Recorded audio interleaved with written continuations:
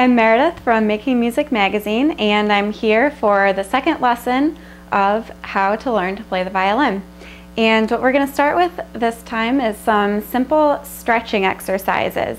And these are going to be really important because they're going to help you avoid tendonitis, carpal tunnel, and other kinds of injuries that come along with playing a lot of instruments, but especially violin, because we use so many small muscles and tendons in our arms and our wrists and our fingers.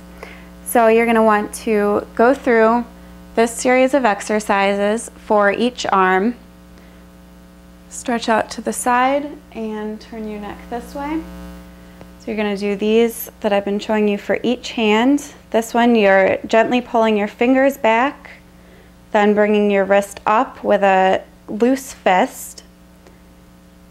Then bring your elbow up at a 90-degree angle. Bring your arm out to the side with your hand still in a loose fist and pointing towards you. And then your arm out to the side again, fingers pointing down, and turn your head to the side. So each of these that I've been showing you, hold them for about 10 seconds or so, but I'll just show you quickly how we run through these. Here we're putting our hands together, facing fingers down. Then bring the palms up together. Still keep your arms flat, parallel to the ground. Now you're going to keep the same motion and bring it up over your head.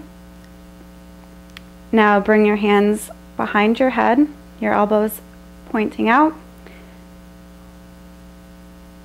Bring your arms out to the side. Your hands again should be in a loose fist facing down. And finally bring your hands behind your back. Your palms should be flat parallel with the ground behind your back.